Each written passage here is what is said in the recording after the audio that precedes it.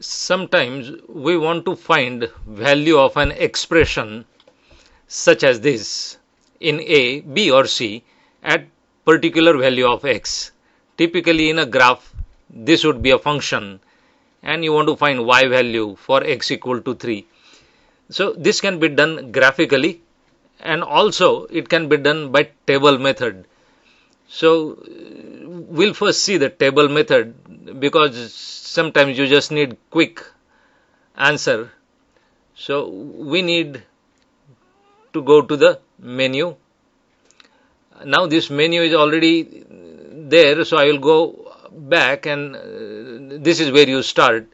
So there is graph, dynagraph and table. So I'm going to open this application by executing.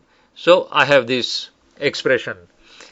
Now since I already know that expression, I'm going to input that and then verify if I got it correct. Minus x square minus 2 times x plus 1 closed.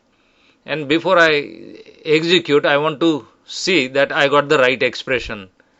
So minus x square minus 2 x plus 1 and at x equal to 3. So I think the expression is fine. So we execute that. So now it's in the memory. When it's in the memory, see this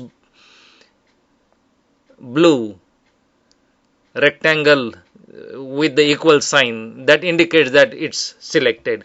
Then all you do is do not have to memorize what are the options. The table option is there at the F6 position. So I go and say F6 and here I am getting the values, but I need for 3 and not minus 3. So I see if there is plus 3 and I do have plus 3. So the value is minus 17 and you can check this graphically also.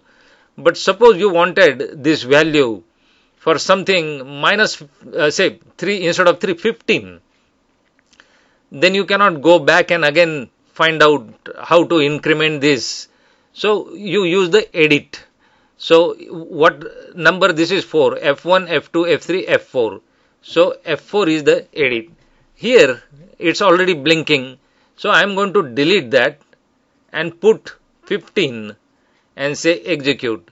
And I already see the value calculated minus 257. So that would be a way without graphing you can get the value of a function at given x. And that's the end of the clip. We can actually continue this one and maybe in the other clip to do how we can use graph for getting the same result. So this is the end of the clip now.